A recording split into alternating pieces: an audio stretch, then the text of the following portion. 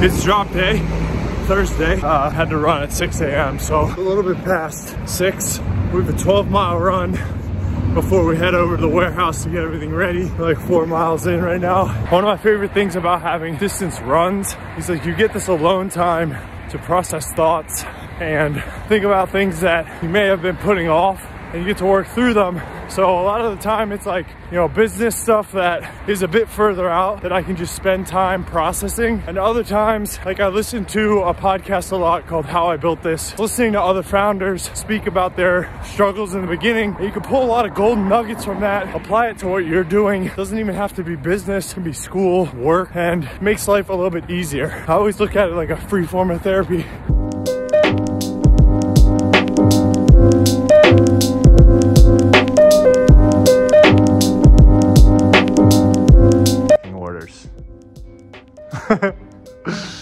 We've got a bunch ready to get picked up by the USPS. First time ever trying USPS pickup. So you pay $25 and they pick up at a designated time so that we don't have to truck them over to the USPS. We'll see if it turns out working in our favor or not.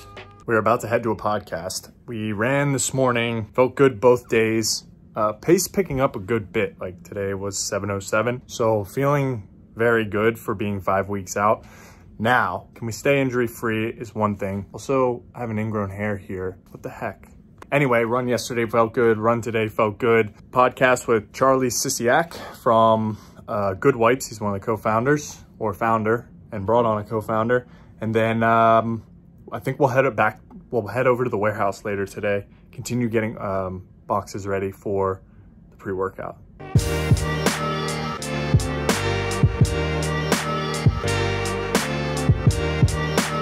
Don't get me wrong, I'm over the cold, but now I am sweating in 50-degree weather biking to this podcast. We're back at the warehouse.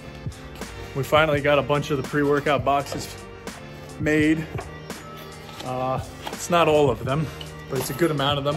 Still have this right here.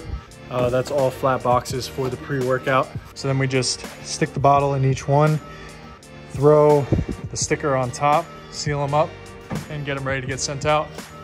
We also started on the boxes for the jackets. So they will be using a new box. The area right at the bottom is for the shipping label. Minted New York on top. They are a pull tab. So yeah, figured with the price of that jacket, the packaging needs to be upgraded a bit. And we went with this. So it's Friday morning. Right now I'm editing the podcast episode. Problem is the podcast of audio got really messed up, like really messed up. It's gonna be semi-unenjoyable to listen to, but it was an interview with a guest and I don't think we can go back and re-record it. So I'm just gonna upload it as is. It's not completely shot. It takes some hard listening, like to really get what the guest is saying. Audio on our end is fine. His audio is a bit choppy and in and out, up and down. We technically have a recovery run today, but these last couple weeks, last 2 weeks exactly, I haven't been doing the recovery runs on Fridays because I'm trying to give my legs time to catch back up. We are dealing with overuse injuries and that's just the nature of the beast right now.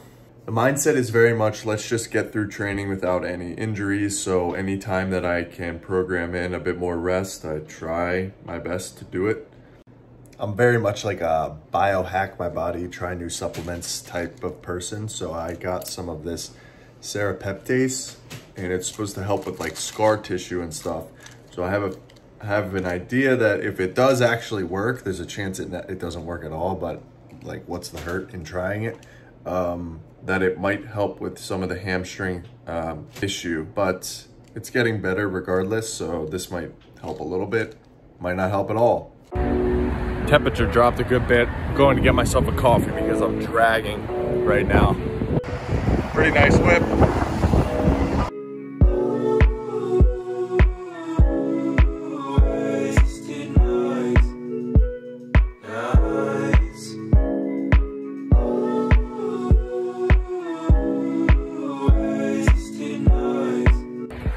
Part of me wants to be one of those people that like learns how to make really good espresso, because I enjoy espresso, but I don't know. I feel like you need crazy machines, like $1,000 machines or something.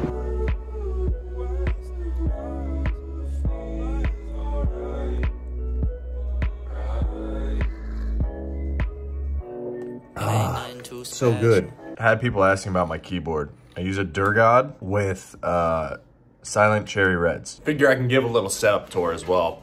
So here, I just have a busted LG monitor. I don't even know what kind of monitor it is. It's not great.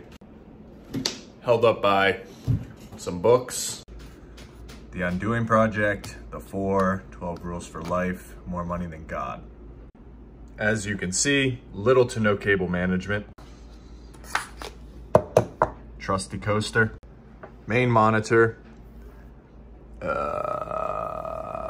Asus MG 248. 1080 graphics card. My mouse is a Glorious Model O, I think. Yeah. Before I was working for myself, one of the most underrated things about working from home when the pandemic hit was that you could do laundry midday. I remember having to jam all my laundry on the weekends just because I wasn't home like long enough really to just get loads done. It's the simple things, man. For those of you that don't clean your lint filters, clean your lint filters or you're gonna start a fire.